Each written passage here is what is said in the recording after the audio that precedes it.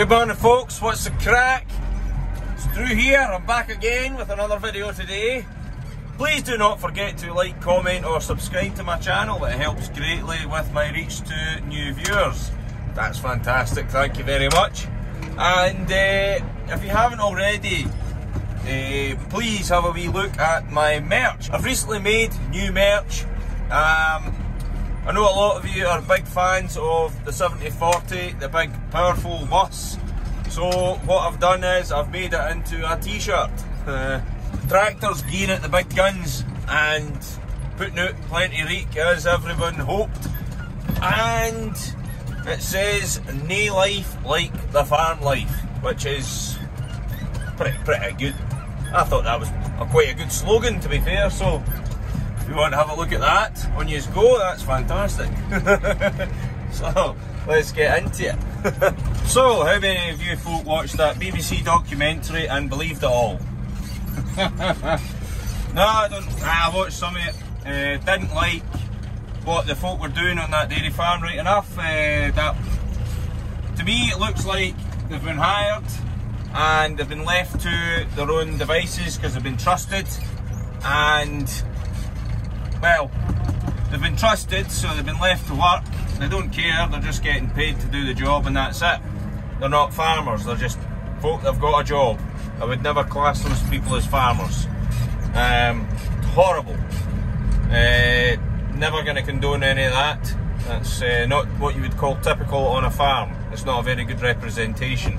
It's funny how they didn't document a family farm type idea that's hired, say, one worker. It's funny that. Well, what I'll say is the man that had the camera, as soon as he started seeing some of the abuse, he should have said something to who hired him, because what it looks like to me is he's been hired to do a job, so he's in there now, he's recording, and he's found some abuse. The person has an agenda, and now because he's found what he's looking for, he has continued to allow said abuse to keep going so he can continue recording it all. If the hirer, farmer, whatever, knew of what was going on, he would have possibly had words with the workers and either fired them or gave them warnings. Because generally farmers don't want to see their cattle getting abused like that. I for one wouldn't put up with it. And Dad sure as fuck wouldn't either. Sorry for swearing. Just a normal pishy documentary by the BBC once again, so just folk with an agenda want to push veganism. Nothing new there, eh? Aye, so folk are better to watch YouTube, watch real life farming. Perfect, eh? Aye, so I hope everyone had a good Valentine Day. I had 2 lovely coos to AI in the morning, just the ticket. So what happened at the weekend in here was, the fat bollocks up the top here decided, I'm going to have a go at that water bowl, burst the pipe and flooded the shed. So that was an absolute marvellous start to the weekend. And then on Monday there, was it Monday? Dad decided we were going to hoover the roof with a slurry tanker, so they've got the tanker attached up to a pipe, and it went up onto the roof and we were soaking out the gutter. And then we had an attachment of metal flattened a wee bit for extra, just that bit more vacuum power, and you were shoving it up each individual groove on the roof to try and get as much of the moss off as possible, because the moss is lifting off the roof and then it's going down into the gutter, and then the gutter's getting filled with moss, and then the moss is, well, choking the gutter, and then it's overflowing into the shed, and then it's filling the slats up, which is absolutely no use because it's really wet now and there's no chance of getting any slurry out, so we're not needing this extra water. So it was thankfully dry that day when we were up on the roof, but very slippy as well because of the moss, just getting at that extra greasy layer. But it had to be done, just it took ages. We were up there for a few hours anyway. Took a couple of turns about, and then Aye, that was some job, like. Didn't get it all done, but we got the majority of it done. We'll likely go up again another day because it made a hell of a difference. The shed, after this morning and yesterday's rain, it's still dry, which is unheard of. It's still dry, which is brilliant. Just not what we're needing, overflowing gutters like. Does anyone want any rain? It's going for free. I'm sick of this. Get out my chair.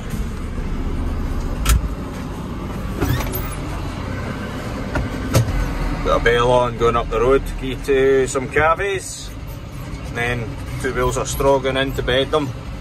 I thought I'd saved some video I'd put on Snapchat, obviously, from putting the pipe on the roof to vacuum it, but I didn't save it, so just sent it to folk.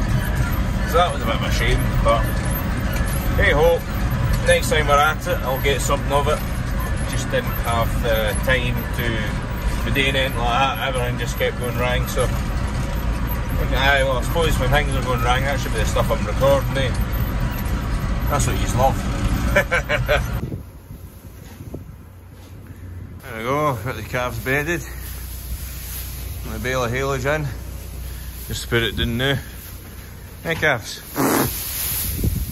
Nice airy shed this. When I was when I was a lot younger, I think it was around about college, I was mucking this out and got to about here, I think it was, the middle of the shed. Pushing the dung, kind of grabbing it and taking it away, of course, and mucking it. Pushed a little bit too hard. Whole end of the shed fell out. Second away, it was darkness, and then it was daylight. Aye, I got a bit of a bollocking for that. But sorted now, new wall at the bottom, and then some boarding up, and that's made a hell of a difference in the sense that it's a lot more airy as well, so maybe it was a good thing I done that.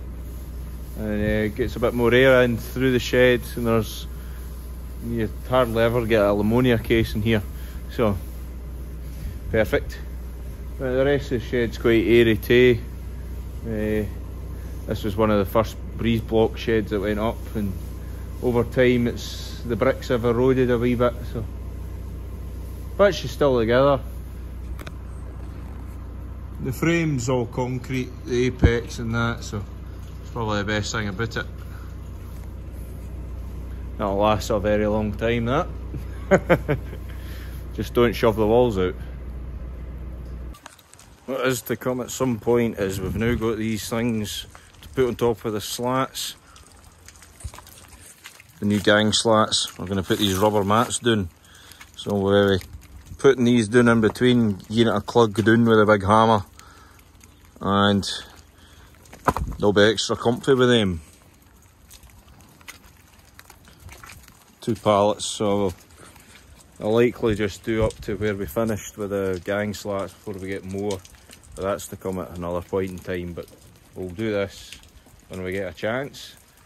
I dare say it'll be a rainy day job.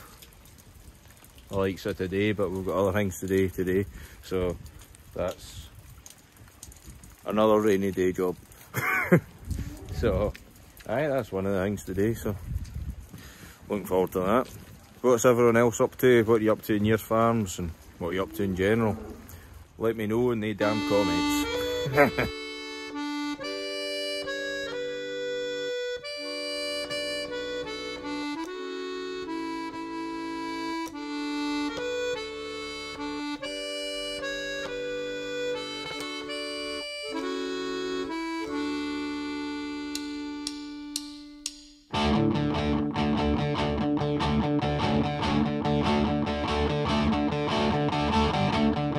I got my first real 6 string On board the Heather Isle, I played a few tunes and I broke all the strings, and then I threw it over the side. So I made my way to Stornoway,